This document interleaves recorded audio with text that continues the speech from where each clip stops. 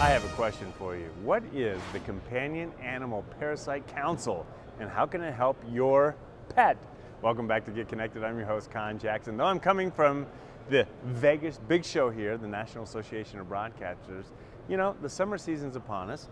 We have our segment called Health Beat, and this week, instead of focusing on us, we're going to focus on the pets and welcoming two doctors that are going to help us through it.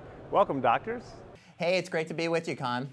Well, it's certainly great having both of you with us. And Dr. Carpenter, let's start with you. What is the CAPC? What does that stand for, and why is it important?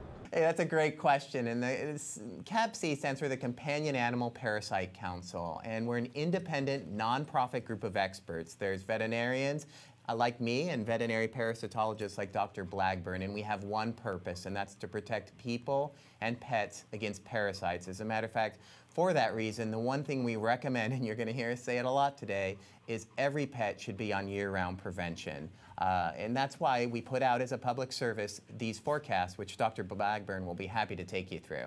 Perfect segue. Well, Dr. Blackburn, first of all, welcome to Get Connected, and take it away.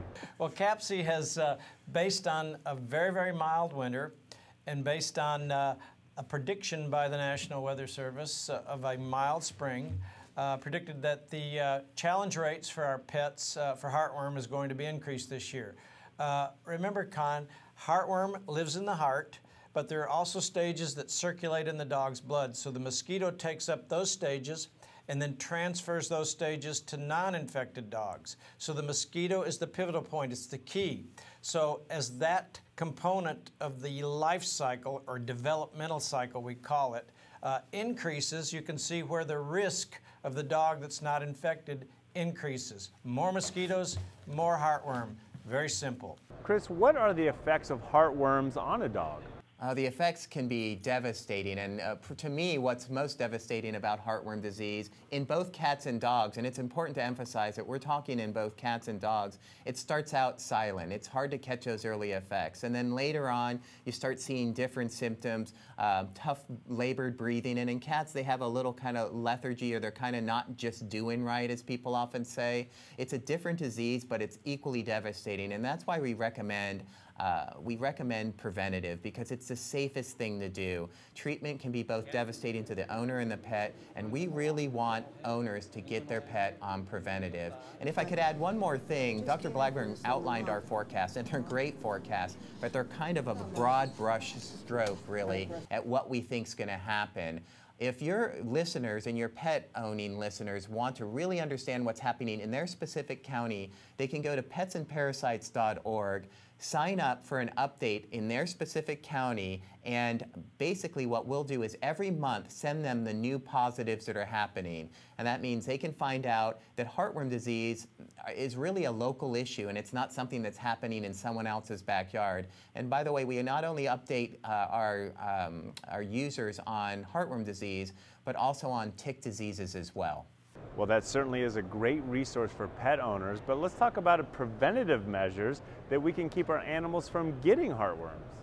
And I think the most important thing is to make sure that you get on a preventative, and that involves going to the veterinarian. And again, we love to come out and talk in a national scope, but your local expert is your veterinarian.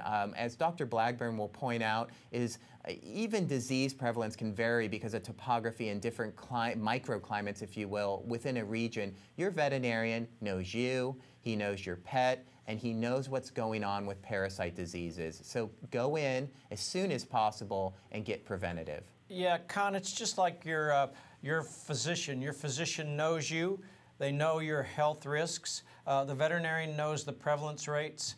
They know the rates of challenge. They know what effect that increased temperature is going to have on transmission in your area.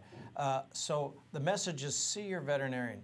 Please go to the website, petsandparasites.org, read up on heartworm, and then when you go have that discussion with your veterinarian, when he or she talks about options for prevention, other options for control or prevention of heartworm, then you can converse with them with more knowledge. The petsandparasites.org website was put together by experts, reviewed by experts. The information on the website is accurate, so your viewers and listeners can have confidence that what they're reading is accurate. Well, it's certainly great having two awesome doctors getting us educated on pets' health, but let's turn our attention from heartworms now to general health as the summer approaches for all our pets. Well, one, of course, is make sure your pets have plenty of water when they're outside.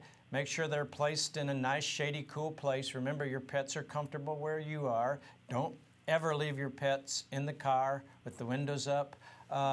Chris, a couple of additions? No, I think that's hit it. And I think the key thing, we'd love to remind people about is there are so many things you can do for your pet, but the best ones are prevention. And that involves parasite prevention. That involves, as we talked about, good shade, good nutrition, good shelter.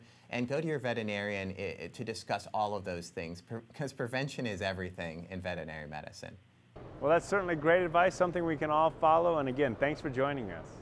Thank you so much for having us. Certainly great talking to Dr. Blackburn and Dr. Carpenter. What great guys, doing a lot to keep our pets healthy. Now we turn our attention when we come back to the New York Auto Show. What's the biggest buzz coming out of there? Cars, trucks, SUVs? We'll tell you when we come back. So glad you got to check out that clip, but listen, we've got plenty more going on here at Get Connected, our TV show. My friend and I are going to give you a glimpse of all the fun, so take it away. The sun shines bright as it moves across my face. I feel the light and everything is in its place. Oh, I woke up feeling great. Today was made for me. And life is good the way it should, the way it was meant to be. Well, join us and we'll get you in the know. Check us out at Get Connected at conntv.com and be part of the movement.